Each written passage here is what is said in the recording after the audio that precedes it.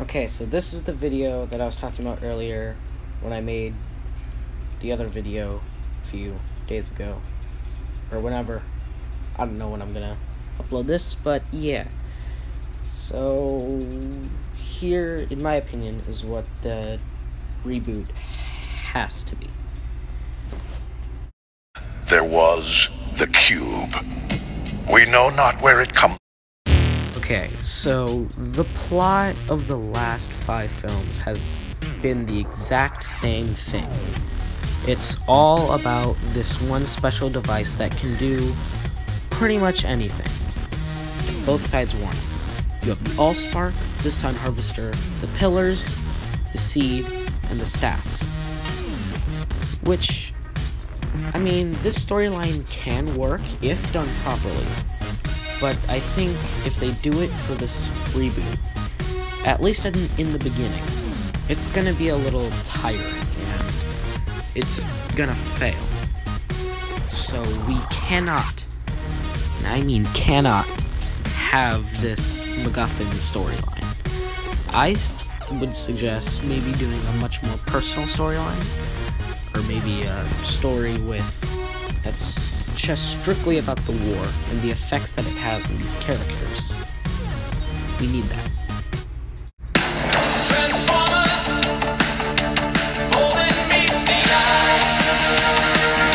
Okay, so we all know that if this first film is financially successful, then we will be getting a lot more Transformers films. But we just have to hope that they are done correctly, or built up upon correctly. This first film has to potentially start an entire franchise similar to what the first Iron Man did for the MCU. Because we already know that Hasbro is going to try and recreate the MCU. Because, I mean, everyone's doing it.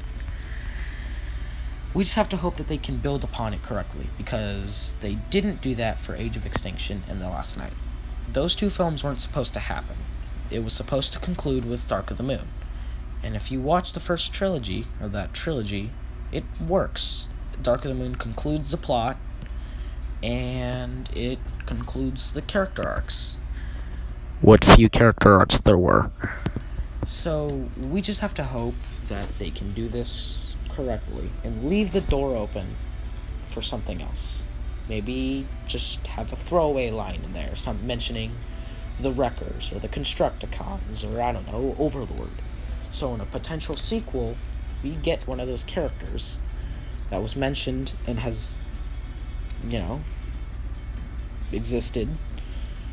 And just so it's not so sudden and it just comes out of nowhere. Because that's the problem with the other 5.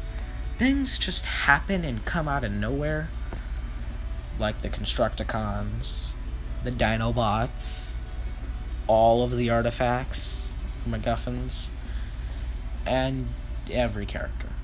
We can't have that for this, because that'll just tear everything apart. Autobots, roll out! We roll.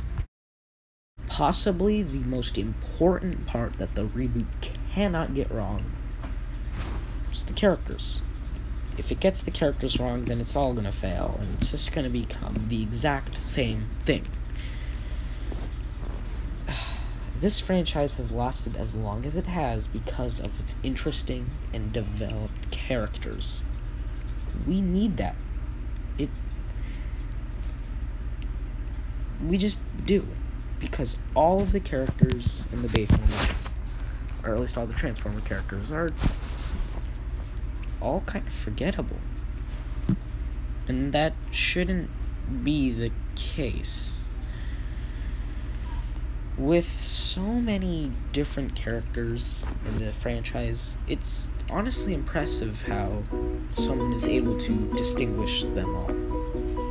And yeah, some of them aren't as interesting as others. A lot of them stand out, and with that large cast, that's an impressive feat. So, yeah. Also, separate note, the character designs. The character designs need to be based on G1. Now, a lot of people are saying just essentially remake G1, or just make G1 designs, but we'll kind of do that. Have these designs inspired by the G1 designs, but also make them your own, because if we just have G1, what's the point? Also, the G1 designs look very ridiculous. We need these designs to look like G1. Like, you should be able to look at a Megatron design and go, oh yeah, that's Megatron. By very distinct features. Maybe the head and the fusion cannon on the arm. Same thing with Optimus. Oh yeah, that's Optimus. The head and the chest windows things.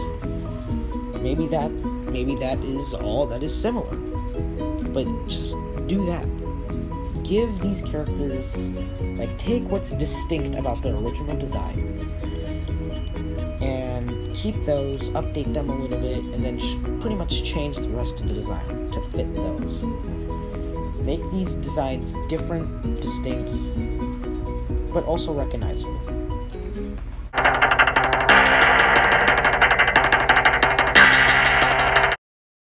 Okay, so I'm recording this part after the Bumblebee movie trailer came out. All the other parts were recorded a while ago. So, yeah, the trailer kind of puts a wrench into things, but that's fine. Now, I originally was not on board with the Bumblebee movie being the first film in the reboot. I thought it was going to be stupid. Or, well, not stupid. I thought it was going to have too many nods to the Bayformers. And it does. Definitely does. But with the trailer, it could actually work. Because we see Starscream in his G1 colors, and it looks reminiscent enough of Starscream, of G1 Starscream, but also looks different enough as well to be its own design. And that's good. Same thing with Bumblebee. Bumblebee design looks nice. I actually really like it.